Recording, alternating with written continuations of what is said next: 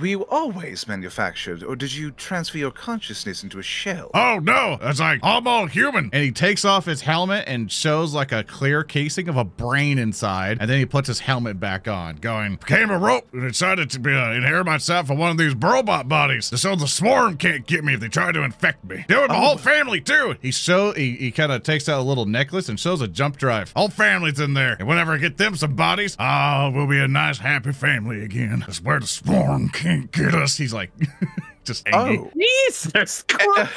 And here I was under the impression that you were just another machine. I mean, we have dime a dozen units like that in the Empire, but I didn't know you were once of flesh and blood. My apologies. Been fine for many years. It's okay. I'm sure we'll be able to get them something like that when we're done here. These beings produced a problem. What? What?